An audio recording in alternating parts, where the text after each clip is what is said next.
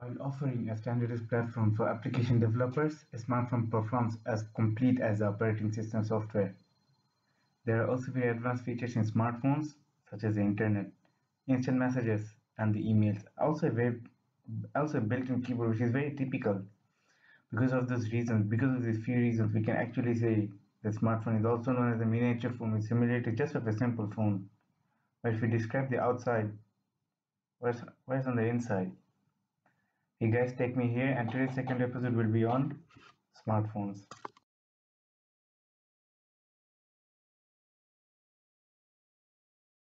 Yes, so today's video will be on smartphones, and it's not a general smartphone. It's not a random smartphone. It's a specific phone I have picked, and it's on J5 Samsung Galaxy J5 Pro. But this is my old phone, and I really can't show the features here because this phone is like done. I tried fixing it, but it really doesn't work. So I didn't want to risk myself because anything worse can lead to anything worse. Then I can't use it anymore. So I decided I'll go to the workshop and fix it. But for now, at least I know my summary and the features for this phone. So why not we start off?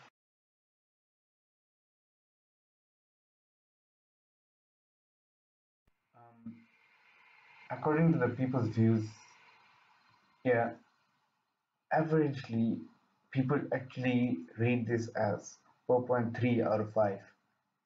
I don't know about you guys because this phone on the outside looks good, and I have used it, and inside it actually looks good.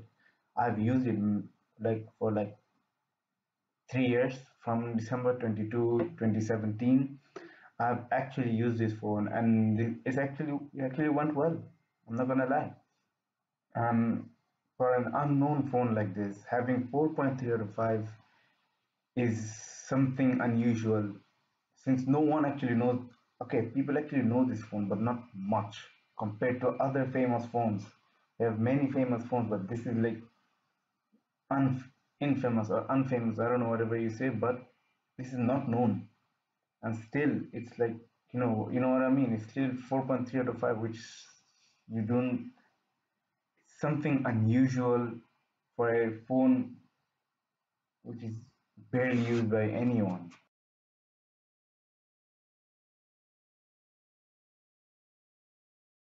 For it to be 4.3 out of 5, there are actually good specifications for this phone. Like its performance is octa-core. Yes, this phone performance is octa-core with a storage of 32 GBs. The camera megapixel is actually good for a phone like this because I have a camera, used to have a camera, but it's gone like a long time ago. The megapixel was like, I don't know, very less. But this camera megapixel is actually 13 megapixel, and I had a YouTube channel previously. It's all about like making videos and skits. The one I'm using right now is a laptop webcam.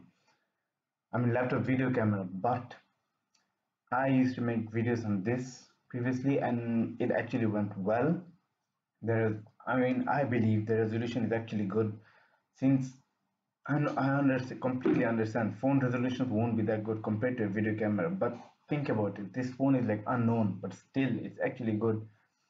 Um, Not to point out on anything or anyone, but I know I've changed the topic a bit. But compared to iPhone, this phone has more megapixels than you see like other iPhones. If I'm wrong, please comment down below if I'm wrong. But if I'm right, just yeah, just believe on. Now, its battery is 3000 mAh, meaning it can stay for a longer period of time. Um, but that depends. The battery life, that really depends. So, for example, if I actually download something which is like very big, obviously the battery will run down very quickly without actually wasting its time, obviously. But that 3000 mAh really depends. But in general, yes, it is 3000 mAh, meaning it can stay for a longer period of time. And a phone like that, of course, is very unique. It has a display of 13.2 centimeters, approx 13.2, I think, but I know the inches, which is 5.2 inch, sorry, 5.2 inch, 3 GB RAM, meaning it's actually quite fast, because other latest phones, their GB is actually quite high, and I completely believe that. I completely agree. But the phone like this, it has 3 GB, meaning it is not that fast, but at the same time, we can believe it is not that slow. It's not in also in the middle. It's like on the fast range, not too fast, but is somewhere on the fast range. It also has special features, and like like they have other sensors like the light sensor, the proximity sensor, the accelerometer, the compass, and the gyroscope. Those sensors make this phone a unique phone. Like, I believe this phone should be a unique phone, and for people who really want to buy a phone, like really want to save their money but still buy a phone, I would recommend you guys to buy J5 Pro. This is not the best budget phone, but this is one of the best. And how there will be a time where I will upload 5 to 6 best budget smartphones. I hope you watch the video. But there are also other things I would like to talk about this phone specifically.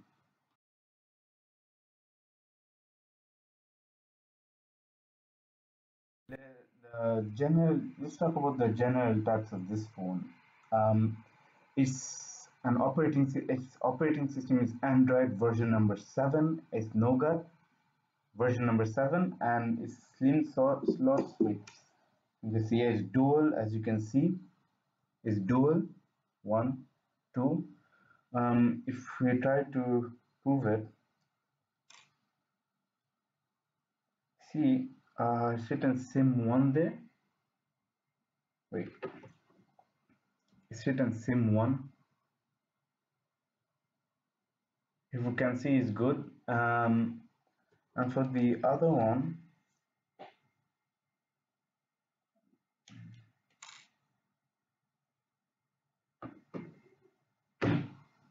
yeah, and SIM 2.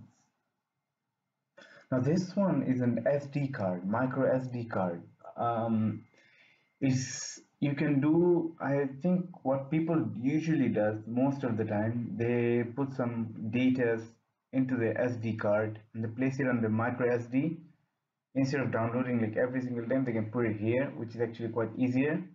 Also, you can put extra storage, because this phone can hold up to 64 gigabyte, which is really good.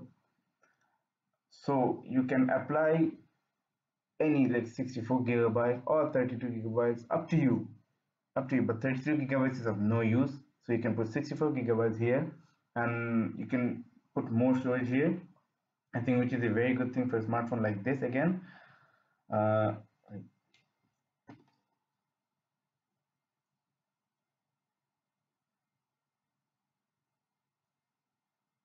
okay, as you have seen, it has a dual SIM. The model is J5 Pro, as you might have heard it. Its slim size is Nano SM2. I mean SM1 and Nano SM2. That is SIM size, not slim size, SIM size. They're small. Its network is actually good. I'm not gonna lie. Network is actually good. It has 3 GB and 2 GB, which is like built in. But for specific countries, there is also 4G. I'm not talking about all the countries. In general, it's 3G and 2G, but um, it's also 4G. But it's like no one really uses 4G in this phone. But 3G and 2G is what many people uses it. And one thing, this phone has a fingerprint sensor. Like, okay, I can't use my phone right now because it's destroyed thanks to my little brother. Okay. he because of that I really can't show my phone, but there will be a time I'll do a video on J5, this specific phone, once again, and then I'll try to show the inside of this phone with touching the phone and then showing all the features. But currently I can't use that phone because it's gone.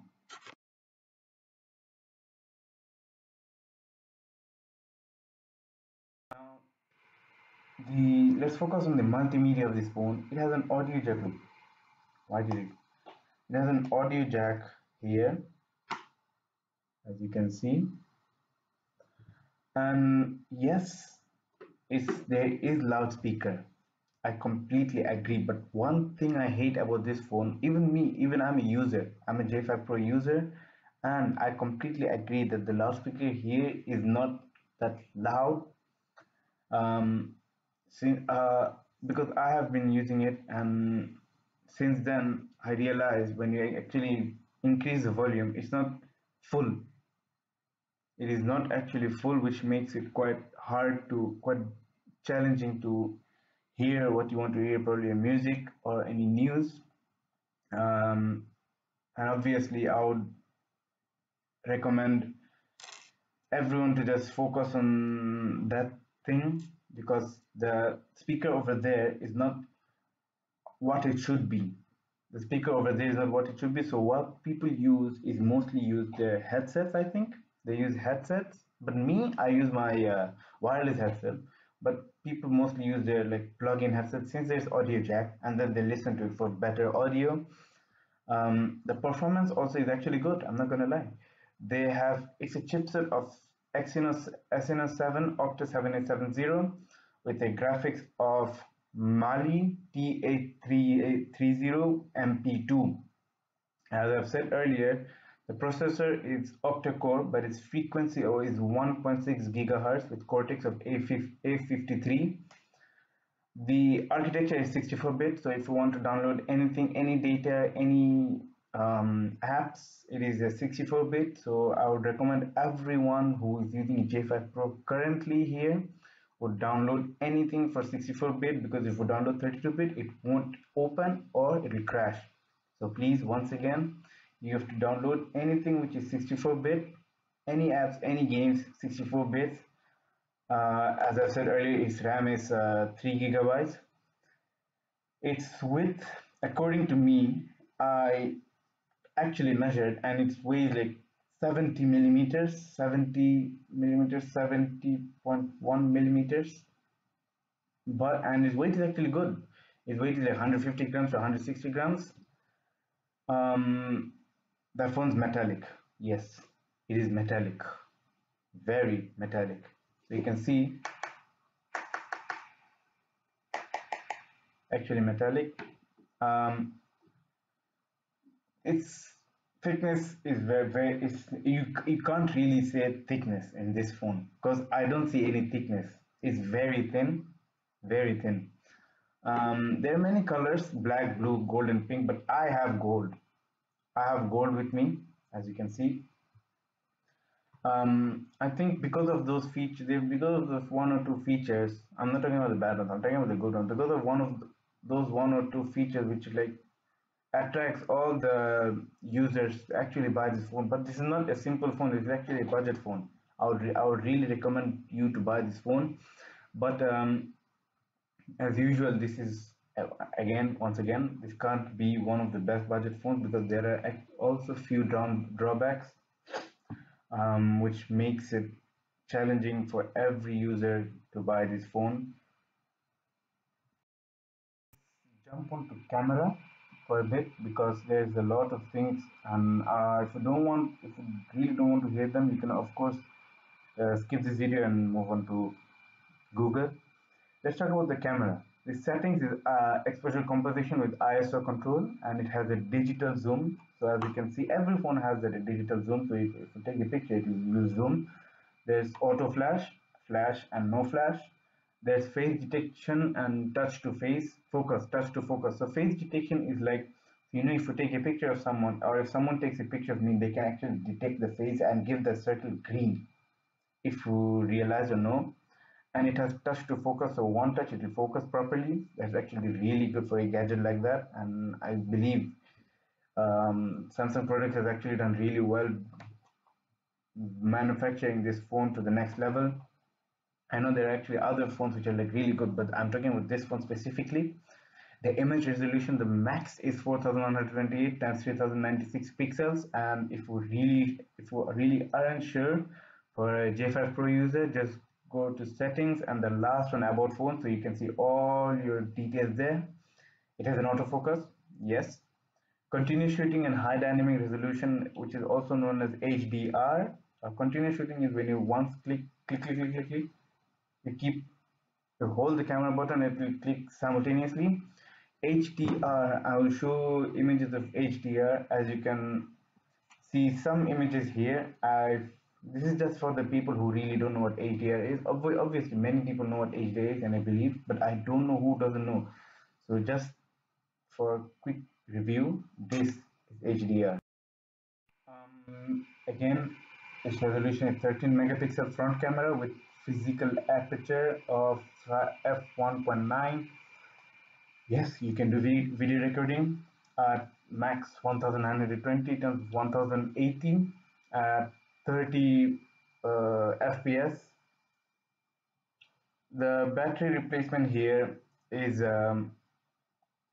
user replaceable is no. Is straight off no. So for example, if you want to buy a battery of this phone, one disadvantage is that this is not back cover, yeah.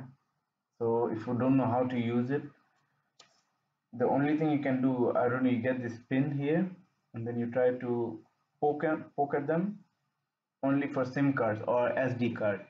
But battery and other features, do not try to open them. I'm saying it again, do not try to open them at home. It will cause a big risk. Always, if you have any problem, just go to the shop, fix it, like mine. And I don't know if I can go to the shops right now because of this pandemic. Also, yeah, the are only used for SD card and SIM card, so don't get yourself confused. Don't get yourself confused on like, oh, I can open a battery, come open, let's open. No, it's not like that. It doesn't work like that. Let's just make a quick voting. Um, Obviously, there are few other phones which are budget phones, and I completely agree upon that.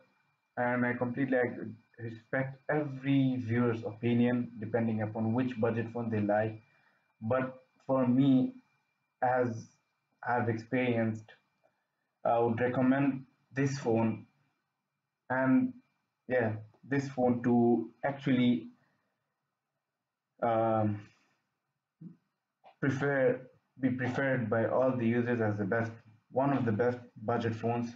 Because why? Usually a budget phone which is like quite, could be quite bad. Maybe there are many phones, I'm not gonna lie, there are actually many phones which are like quite bad, and it makes it hard to use for a user who wants ease. um this phone, the J5 Pro, what I have currently, uh this phone can actually be used as one of the best budget phones amongst the top 5, and once again I have said I will upload a video on that later on. But for now, I would say this is like my top 3 or top 2, not top 1. As I've said earlier, one of the best, but not the best. For now, I hope you enjoy the video. I know it was a long talk or a short talk. I know usually I do like 30-minute video on one product. Anyways, just hope you enjoy the video. Give a big thumbs to the video. Smash the subscribe button. Please make sure to like the video. Comment down what video can I do next amongst the other budget phones. Um, and make sure to follow my Instagram, which is _5.aad for more information. Make sure to DM me what video can I do next. I know my Instagram is not verified. And yeah, peace out.